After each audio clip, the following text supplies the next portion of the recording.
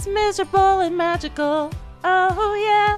Tonight's the night when we forget about the deadlines. It's time. Uh-oh. I don't know about you, but I'm feeling 22. Taylor Swift NPC. Widest dreams. Thank you for the rose. Oh, that's so sick. Guys, I kind of look like Taylor Swift. I want to practice singing. You don't think Taylor Swift's a little bit of a kink? Another controversial opinion. TMI, but she's having sex in a scene, and like he records the vocals of that scene. People were like, oh, you know, she's boy crazy. She's a slut. Has anyone thought that her and Travis are PR? Is she like a little bit bi? They're called gaylers. Everything will be alright if you keep me next to you. Oh, great.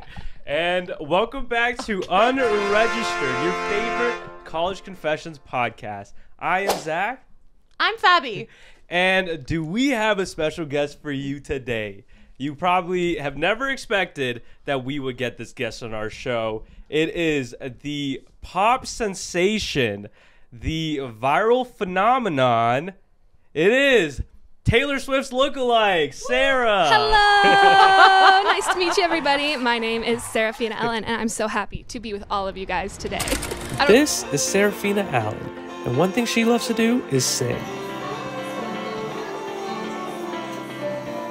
And she took her passion and her looks and combined it into impersonating Taylor Swift. Boys only want love if it's torture. Don't say I didn't. And so now she's Calgary's very own fake Taylor Swift. So let's figure out why she started all of this. Thank you so much for coming on. Yeah. How are you feeling? I'm feeling excited. I like talking to people. I like getting out of my house. Sweet. It's great. Nice. Perfect. Why don't you start off by telling us a little bit about yourself, who you are outside of the persona? So, my name is Serafina, and I am a second-year finance student at the University of Calgary. And I just like doing whatever I want, really. If I want to do something, I'm going to do it. I was a flautist for 8 years, and I was going to originally do a performance degree on the flute, but I was like, I'm going to make no money doing that, and I want to be rich. And so I was like, I'm going to do finance, and let's see what happens. But I love to write music. I like to dress up. I like doing makeup art. I used to be a little bit of a makeup influencer back in my prime at 14, and I would I would paint on my eyelids with little like water paints, and I just kind of say, if I want to do something, I'm gonna do it. Totally fair. Totally see it. And so I noticed the red lipstick and the eyeliner, very Taylor Swift. So tell us, like, why Taylor Swift? What made you become a fan? Yeah. Oh, what made me become a fan? That was probably Love Story in like 2009. Heard it for the first time. The song. Yeah. Right? Yeah. I heard it on the radio, got stuck in my head one night, and I was just singing it in my room. And I actually had bangs. The hair, I had it before her. I think Taylor Swift might have copied my haircut. I think You heard it here first. I think she might have caught wind of me as a kid, and she just saw my haircut and was like, you know, we have a similar enough face shape. If it looks so good on that child, it'll look great on me. But I definitely copied her red lipstick. And her entire persona. Oh, yeah. But yeah, so like, what made you wanna, like, I guess, impersonate Taylor Swift? Is that the best way to say it? I'd say, Act? I don't know. Basically, I'd always wanted to perform at the open mics at U of C, my first year of university, but I was too scared. I had no idea what I would even perform if I did. And so I saw the post in September saying, hey, you know, we're doing an open mic. And I'm like, okay, I need to figure out what I'm doing. Scrolling TikTok, and a clip from the Reputation Stadium tour comes up of her doing I Did Something Bad. And I'm like, that choreography is insane. The vocals are insane. I'm going to do that. I got the hair. I got the attitude. I got the delusion. The Lulu is real. And so I just pulled up. And so, like, with this persona, what came with it? Because I know that video of yours caught some, like, crazy steam. Calgary! All right, let's hear that back. Calgary!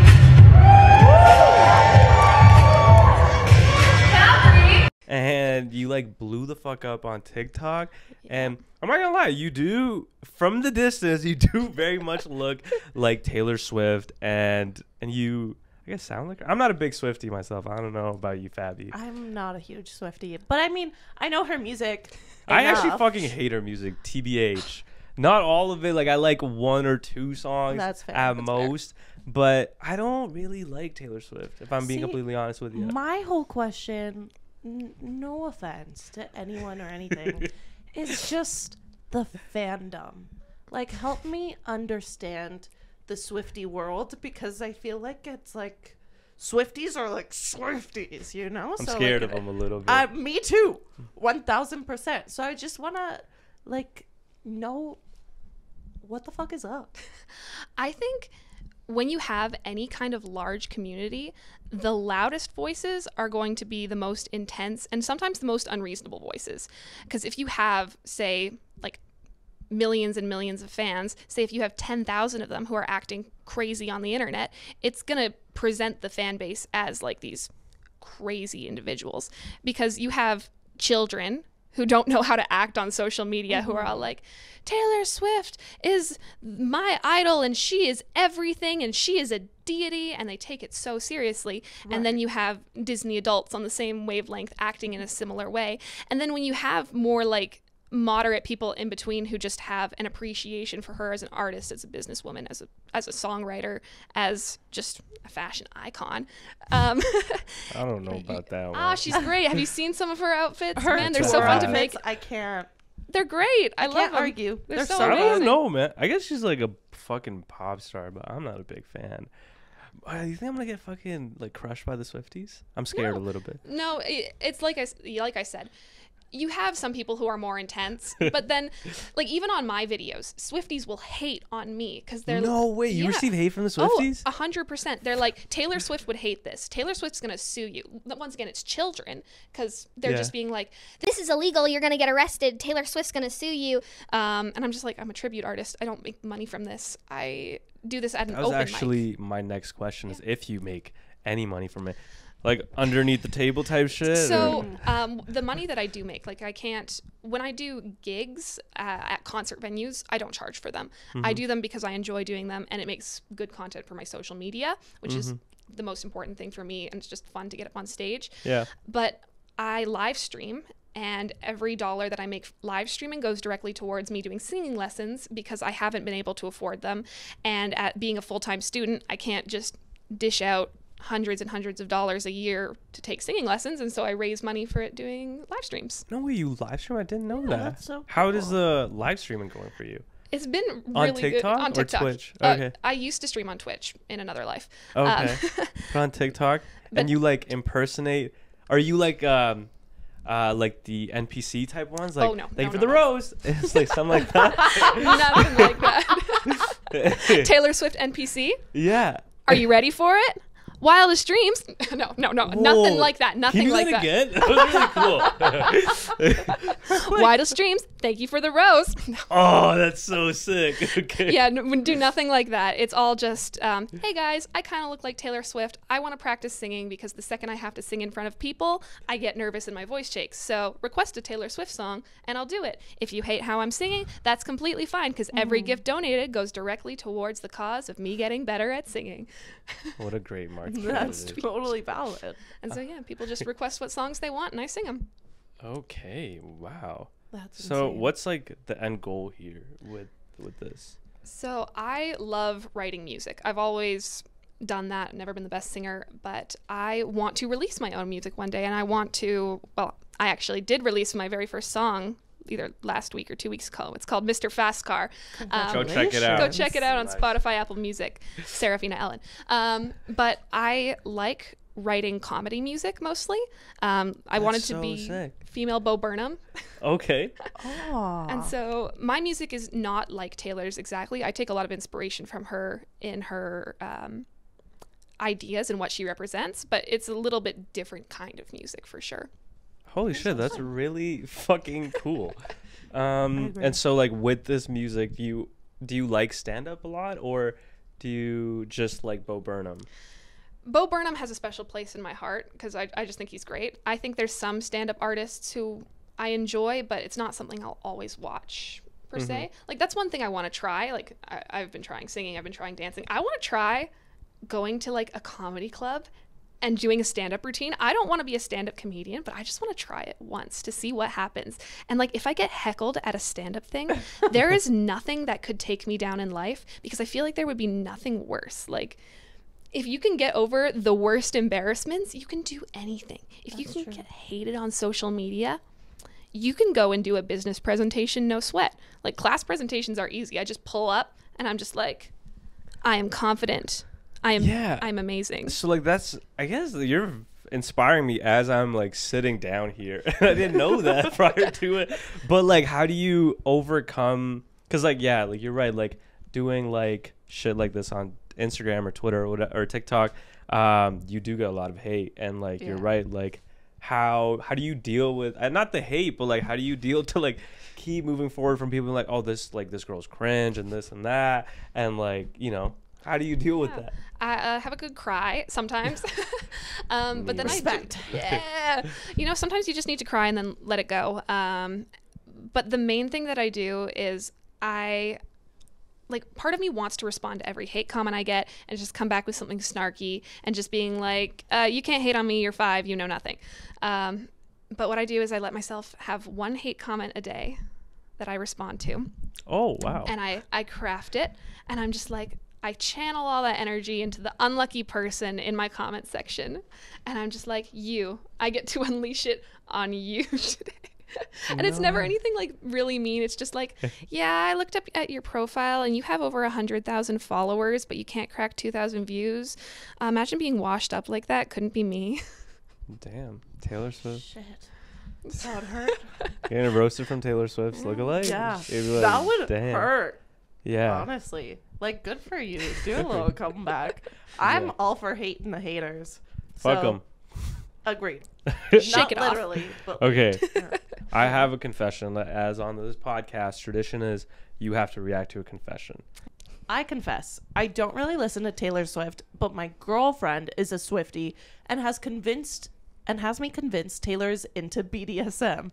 There are a bunch of songs that have some hints, with an obvious one being I Don't Want to Live Forever from 50 Shades Darker. There's also Wildest Dreams, where she says, I want your name engraved in my bed, which totally gives me kink vibes. I watched the documentary on Netflix, and our house gave me those vibes, and I wouldn't be surprised if her bed gave subtle hints. Also, daddy issues. Enough said. Got that from a Reddit forum for Swiftie fans. So what are your thoughts on that? Well, the first one that stood out to me, the daddy issues, Taylor Swift, there's no daddy issues. Scott Swift, I don't know if you know anything about her dad. I don't know the lineage. Is like the nicest man, apparently, who's ever like done anything. He what he does is at the concerts, he hands out guitar picks with her face on them, and he goes up to fans and he's just like, he talks to them, and then he actually goes and he talks to them about like finance and investing, and he's just like, oh, here's the good stocks you should invest in. And he's just finance bro. He's a finance bro. So her mom was in marketing. Is a finance bro. Yeah, and he spent like hundreds of thousands of dollars to invest in her very first like record label that signed her, because it was a startup, and so he owned like 33% of it, and he started, you know, just investing in her, and comes across as the sweetest person ever. I think he beat up a paparazzi recently who got too close to them. I saw that. I did see that on TikTok. Yeah, You know, and so he stands up for his daughter. That's Respect. what matters. The financial advice, I mean, those girls are spending thousands of dollars to be at that concert. Yeah. So I don't think that they're the smartest people when it comes to money. Just saying. Well, see, the thing is, it's an investment. Going to a Taylor Swift concert is an investment because it's a memory that you're going to have forever. And what are you going to miss more? The memories that you never got to have, or the $700 tickets that you got that night? So where does BDSM equipment? I honestly don't think that that's anything. You don't think Taylor Swift's a little bit of a kink? I've think never for heard sure. that. Have you seen her? She, in terms of like just a pop star in general, in like, you know, in Hollywood, I don't want to get conspiracy theorist on you, but She might have some kinks on her. I could totally see this. We all have some conspiracy kinks on theory. us. But I don't think she's ever given off that vibe more than any other pop The star. songs. The songs, what any pop star can say anything in any song, and just like What I if think they're like, have you ever seen the show The Idol? I've seen clips of it. It's I like hear the Weeknd really show. bad, The yeah. Weeknd's in it, Oh, and no. he is like with this pop star idol, and she has some crazy kinks where like she is getting fucked in a scene, or I guess like, sorry, TMI, but she's having sex in a scene, and like he records the vocals of that scene, and like the vocals are in the song. And I know Taylor Swift doesn't do that, but like behind closed doors, she's with Travis Kelce. You don't think she likes like somewhat dirty sex, you know? I mean, I totally think she does. So I'm not even gonna argue with this. Everybody likes a And little then- bit of dirty sex, right? Who doesn't? And then also her songs, like she's always so honest in the lyrics and stuff that like if that's what you're Exactly. getting, if that's what you're picking up, maybe that's what she's putting down. What do you think, Sarah? She puts a whole story and array. This is not to convince you that she's kinky, but I want But you that there's like a side. yeah. To be fair, I haven't like. There's one song that I know in the fandom is considered like the song. Like hot Stevie. Oh my God. Yeah, Oh. it's called False God, and you know I'll get canceled by the Swifties for saying I skipped Lover when it came out, because I wasn't really part of the fandom. One of her no most idea you what know that means. most iconic, one of the most iconic albums. Okay. And there's a song on it called False God where she's like, oh yeah, I don't even know the words, but it's the hot and heavy one. Yeah. And so I guess maybe I just don't have the most context because I skipped the horny phase of Taylor Swift. Fair. But you know, I'm a speak now, fearless debut girl through and through, and so I can't speculate. You know, it's not fair to her, not fair to my girl Tay Tay, to make any statements without all the facts. So you're saying she's a wholesome, missionary type esque person? No, I can No. see that from Selena No. Gomez. You didn't No, like no. that one? Okay, that's fair. That's valid. Another controversial opinion question. Has anyone thought that her and Travis are PR? What's PR? Oh, like public relations? Like Yeah. fake, yeah. Oh, like fake? Fake, yeah, Fake. like for press, like Yeah. You they're, think it's they're for fake press? dating. I don't know. No, there's no Seems so reason for wholesome. You think her. it's fake? I think that there are aspects that could lead me to believe tell, that it's do fake. tell. I don't know. I was on like Super Bowl and She was Taylor repping and her Travis TikTok, and there were some videos where I was like, that's a little sketchy, you know? Why? What of were like the the videos? behind the scenes, because they like weren't hanging out when they like were separate when the love story was on, but then like the manager whispered to them and then they started like singing together. So I'm like, that's a little bit sus, but that's just I don't know, man. me. And also I thought it was press right when it started. Later I was like, well, they seem really into each other, but right when they started it was like Joe Jonas and Sophie Turner's divorce, and so the press they were on those two for less than a week and then moved on to Taylor, and so maybe it was like to help out her friend Sophie. You See, know? like at the beginning, that would make sense. But there's no reason that they would prolong it this long. That's true. For PR. And Taylor Swift has no reason to get that kind of PR. Like, she couldn't be bought for that much because she already has more money in the world. She has more fame than anybody else. She is modern day Michael Jackson, as Andrew Exactly. Schultz said. 100%. Yeah. Modern day Michael Jackson's insane. Oh my god, I have a question. Yeah. Who is your favorite ex-boyfriend? Ex-boyfriend? Ex-boyfriend. John Mayer. See, John, the thing is, Isn't if that we like a didn't bad thing? have John Mayer as an ex-boyfriend, we wouldn't have had the two best Taylor Swift songs of all time, Dear John and Would Have, Could Have, Should Have, which are my favorite. Okay. And so, technically, John Mayer inspired the best songs. But That's what I say about Drake. Rihanna inspired the best songs out of him. But then my favorite, The Wolf from Twilight. Taylor Lautner. Taylor Lautner. She Yeah. did Taylor Lautner. Yeah, Yeah. she did way back when. And his song, I know this one. Something Back to December. December, yeah. That one. Mm-hmm. Do you think she has a type for only white guys? Would I have a shot with Taylor Swift? No, Why is that? because you're Is not it taller because of than the she height? is. Yeah. I don't know if I agree with that. Oops. Yeah, but like, Well, think? Taylor Lautner was short. Short, yeah. And so is Exactly, Joe so- Jonas. Also, Taylor Lautner isn't white. Taylor Lautner's basically white. No. He's not. He's not? No. What is he? is- You're saying I would not have a chance with Taylor Swift? I'm No. saying there's a chance, non-zero. There's a chance Non-zero. that I yeah. end up with Taylor Swift? I mean, not that you end up with Taylor Swift, but I That don't know if she she's date my you. type. She's not your type. She's not my type at all. At all. Let me tell you, Taylor Swift. I politely declined this offer. Did but you get where he's from? Well, he's from America, but his ancestry is Dutch, French, and German. Which oh, is very white. he's white. So But then why does Taylor Lautner he is looks also like half white. Filipino or something? So Taylor Lautner is also white. Interesting. So is her type just white guys? yeah, Do you think Fabiana's her type? Is she like a little bit bi? I don't think so. There are theories about it. They're called Gaylors. So in the 1989 era, Taylor Swift stopped like hanging out around like men because people were like, oh, you know, she's boy crazy, she's a slut, all of Is this that stuff. Bad Blood God. era? Bad blood era, Yes. yep. And so she started hanging out with her girlfriends more. And then the press was like, oh, she's gay. Damn. And so there's a lot of rumors about that. And if you talk to a Gaylor, they'll tell you about how the song Lavender Haze is actually a queer term, apparently, which I didn't know about. And so, you know, See, I don't get a little gay vibes from Taylor Swift. I do get it a little from Selena Gomez. Sometimes, you know. I like I don't Selena know. Gomez. I'm a big Selena-ator, if that's what you said. Selinator? Selinator? Selena-ator. I Yeah. love Selena something Gomez. like that sounds like something I'd use to like filter my water. A salinator. Yeah, like a That's, Brita. that's a pretty good one. Okay, let's wrap up this episode with our favorite segment is rapid fire question, Taylor Swift edition. Okay. So I have curated a bunch of from different articles, a bunch of different questions to see if you're a true Swiftie. What was Taylor Swift's second album? Fearless. From which album is the song Mine? Speak now. What is Taylor Swift's middle name? Allison. Where is Taylor Swift's hometown? Oh, City and state. it's Pennsylvania.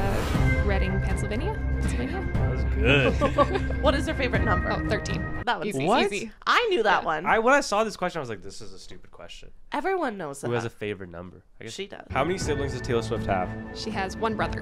And bonus points if you know his name. Oh, what's his name? Okay. Yeah. And that concludes the episode. Do you have any last messages for people watching this? Stream Mr. Fast Car if you hate Albertan drivers or if you have to sit near any man who smells bad in class. Okay, I'm excited. Okay. Alrighty. And thank you so much for coming on. Yeah, thank you so much for having me. And thank you all for listening, watching, subscribing.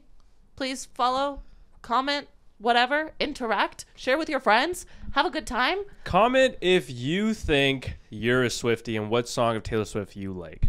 True story. Okay. Okay. Should we say bye all together? Yeah. 3, All right. 2, 1. Bye.